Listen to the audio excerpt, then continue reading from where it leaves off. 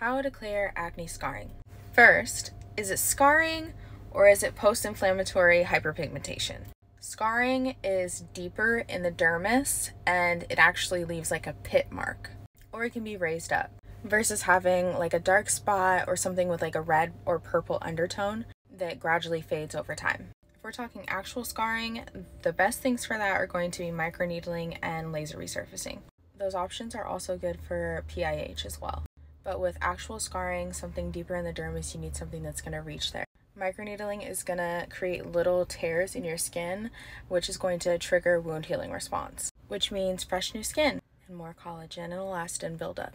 It's also going to allow your products to penetrate easier. Laser resurfacing kind of does a similar thing, but it's done with a laser instead of an actual needle penetrating your skin. The wavelengths are going to go deep into the dermis and again create all that exfoliation and build up that collagen as well. If we're talking PIH, there are plenty of different avenues to get rid of it.